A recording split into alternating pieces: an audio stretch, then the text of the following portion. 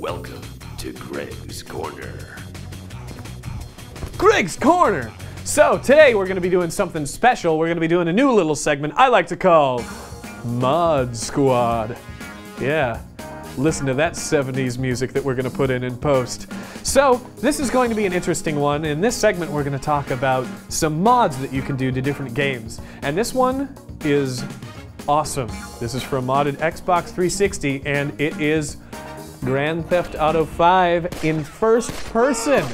How cool does that look? This is so awesome. Listen to those people scream. And it steps into a very creepy realism when you're running around the street in first person shooting people. It's a very interesting dynamic. But as you can see, the YouTube link there, that is the guy who did the mod. See, driving the car, you can see the wheel doesn't turn because obviously it's not designed to be a first person game.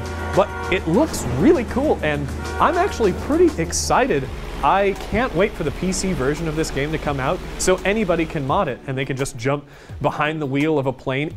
The immersion factor is so much more. And look, it just looks beautiful. And I'm from Southern California, so this all looks very familiar. So I'm very excited. I actually haven't played the console version of the game yet because I've just been waiting for that PC version, and this makes me excited. Flying a jet underneath a freeway overpass, riding on a boat. Look, it looks like you're actually on the water in Los Angeles. It's just that real immersion factor. I'm so glad that this guy did this. So this has been Mod Squad. This has been just a little bit of it. See, you can see there's little glitches, like you can kind of look through the arms and stuff because it's not perfect, but I'm really excited for this. What do you guys think? Should Grand Theft Auto be a first-person shooter? Because it's always been that third person, it's been a top-down for so long. What do you guys think? Let us know in the comments below on the Twitter and the Facebook. This has been Mod Squad.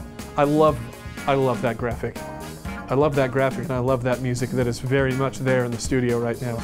All right, guys, tell us what you thought of Mod Squad 2. Is this a cool segment? You want to see more of this? Doesn't really matter because I'm probably going to do them anyways. This has been Greg's Corner, your hot location for hot fun. That's weird. See ya.